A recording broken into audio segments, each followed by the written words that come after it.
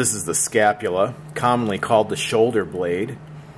We want to get some anatomical landmarks here so we know whether we have a right or left scapula. Now, first of all, we'll need to determine whether this is the front or the back, and we look at this ridge of bone. This is called the spine of the scapula. So if you think about your own spine, and you know that's in the back, posterior of your body, well, the spine of the scapula is also on the posterior aspect of the scapula. There are a couple of fossas associated with this. Above, we have the supraspinous fossa, and below we have the infraspinous fossa. So both of these fossas, points for muscular attachment, are named after the spine of the scapula and give a reference point. Now, is this a right or left scapula, now that we know we're looking at the back? Well, there is a fossa on this side. This is called the glenoid fossa.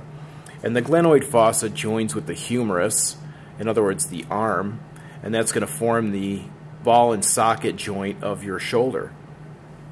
So we know this is the back, and we know that the shoulder or arm is going to be coming out here. So therefore we can tell that this is the lateral and medial side. The spine would be here. We're looking at a right scapula. We have the medial border of the scapula, and we also have a lateral border of the scapula. Again, we looked at the glenoid fossa. This ball and socket joint is going to be here for the shoulder. At the end of the spine of the scapula is the acromion process. Now, we can know that the acromion, A is the first letter in the alphabet. This is the coracoid process, A before C, so A is above C.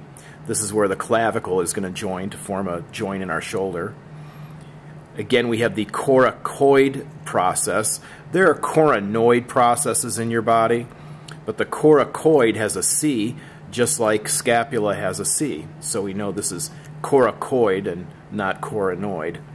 And then finally, we know we had the supra and infraspinous fossas near the spine of the scapula.